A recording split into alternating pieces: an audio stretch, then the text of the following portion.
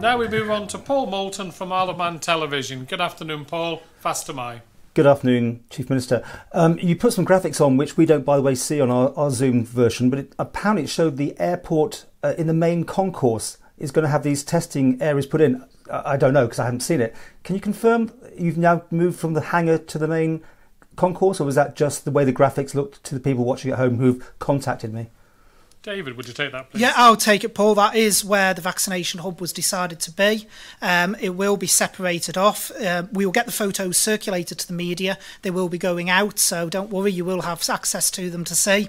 And that is where it was intended to be when we did the build. Initially, there was talk, when we very first started talking about a hub at the airport, which seems a lifetime ago now, but was probably about 5-6 weeks ago. We were talking about potentially looking at other options on the airport estate, but the one that was settled from the moment the project was designed was in using that space in the main concourse. There is more than enough space to do it, and we've been able to get the full 10 cubicles that we wanted out of that space. This seems very late in the day. I mean, I was in Guernsey in the summer and they were building theirs then. Are you happy with the speed of this? Yes, because all of our hubs, as I said at the briefing on Monday in the piece where I did the sort of frequently asked questions around vaccine piece, is the hubs are coinciding with the ramp up of us receiving orders of the vaccine. They are designed to come online as our delivery increases.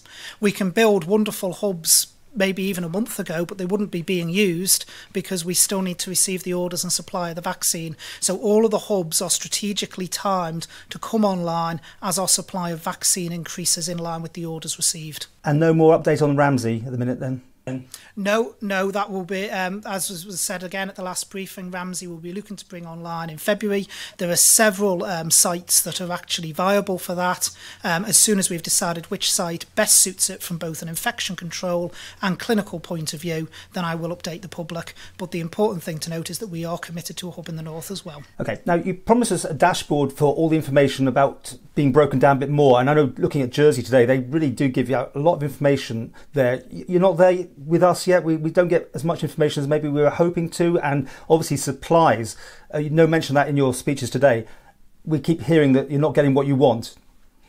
Well, no, we're not saying we're not getting what we want from the supplies. We are getting supplies based, as we should be, on our level of population. That's how it works. We receive 0.13% of the UK's orders because that is our size of population. As I've explained before, this is a brand new vaccine. It has to be manufactured from scratch by the manufacturers. So the supply, as you would expect with anything that's starting off from scratch, starts off steady and then builds over a period of time as the manufacturers gear themselves up to produce.